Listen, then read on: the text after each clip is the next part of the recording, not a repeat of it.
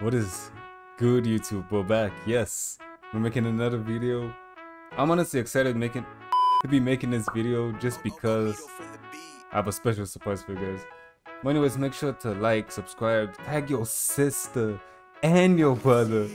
And yeah, let's jump right into this tutorial.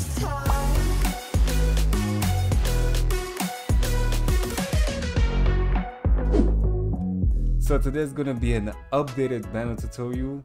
Honestly made another banner video like maybe 4 months ago. I don't even remember how long ago, but if you didn't see it and you want to learn another type of banner, you can go ahead and click that tutorial right here. You can even see the thumbnail. Hey, but yeah, today I'm gonna be showing you how to create this banner right here. Obviously I don't know what it looks like because we're gonna be creating it together, obviously. So yeah, hope you guys enjoy this and we'll jump right into this. So this obviously is a giveaway banner, so if you guys want to win a free banner and even be in a banner or any type of GFX we're creating, join our Discord server. Come on, it's free and it helps me feed my kids, please. But anyways, so as you guys can see, I have my character right here. This is let me just check. I'm gonna just call him Omega. So Omega, thank you for entering and supporting our channel. Thank you so much. I can finally feed these goons right here. Anyways, so first thing I like to do when creating my banner is to first add a camera. This time for the camera, what you want it to be is make sure the settings are 1920 by 1080. Make sure that your output is set to RGB plus alpha because our transparent is gonna be alpha, which means background. Compression, I'm gonna set it to 0.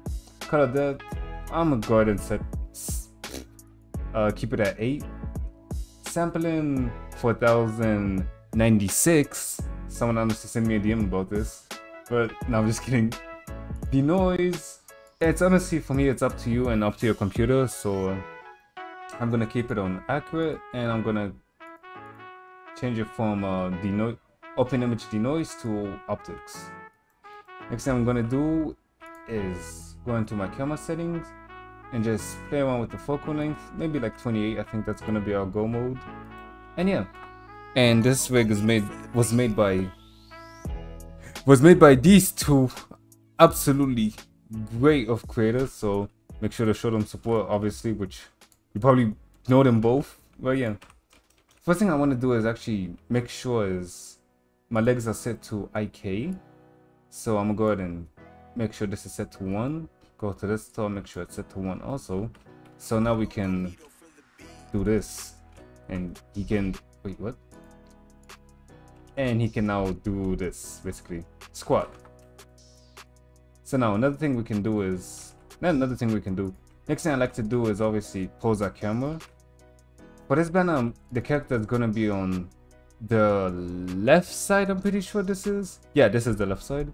So because the character is gonna be at the left side, I'm gonna be rotating the camera towards the right side, if that makes sense. So if I'm talking too fast, this tutorial is just gonna be too fast, just because of the surprise I got waiting for you. So next thing I'm gonna be doing is honestly playing around with the character till I get something I like. And one thing you do need to make sure of whenever you're posing your avatar for your banner is make sure the legs and torso above are showing like completely. So don't try and like cover half the torso or have some type of like cinematic like pose. Just try to have a simple pose for the banner. So that's the only thing I can tell you. And then I'm just gonna bend the arms like this. I'll go ahead and rotate the head to where he's looking like this. And I'll go ahead and pose the camera a little bit like this. Bring it down, bring it to the side. Lower the focal length, 24. And I think this is gonna be good. Just make sure. And in window mode, it looks good. And another thing I want to do is make sure I transfer transparent background is on. Next thing I want to do, this is going to be the lighting part. I'm going to go to the word icon, go to color. I'm going to set this to not too bright, but to a point where we still see shadows in our scene. And another thing I want to do is lower the specular, just because it looks a little bit too shiny, not gonna lie. And just like so. And I'm gonna bring his leg maybe like this, so it's straight. Yes, sir. And because this character is black and a mixture of white, this is gonna be a black and white GFX, obviously. So I'm gonna go ahead and add a white light. Make sure the power is quite bright, but not too much. 801 is okay. I'm gonna go ahead and increase the size of this while also increasing the power, just because we lost some of that power when scaling the light up. And I'm gonna be adding another camera above him, just so we get that like shiny head effect. Next thing I'm going to be doing is adding a little bit of specular to his glasses and any type of object that kind of deserves a little bit of more of a shiny feeling. I'm going to lower the roughness, bring up the metallic and specular.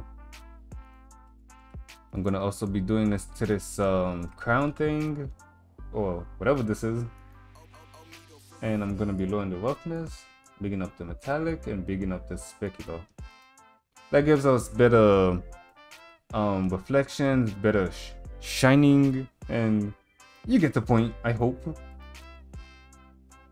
Next thing I'm going to be doing is bringing the chain down a bit and even rotating it to where it's not stuck in him, just like so. So I'm gonna just have it maybe like this, bring it down a bit, and just like so. Oh wait, here we go. So now I'm gonna render this out and move this into Blender, Photoshop, and I'll meet you guys there. And like any other tutorial on Make, this is gonna be split into 2 different parts. Yes, sir. But yeah, part 2 should be up right now. I don't want this video to be so long, so you have a part 2. This video was just Blender as usual. Honestly, you guys at this point should get used to this, because I don't plan these recordings. So I'll see you guys in part 2. Like, sub, tag your mother.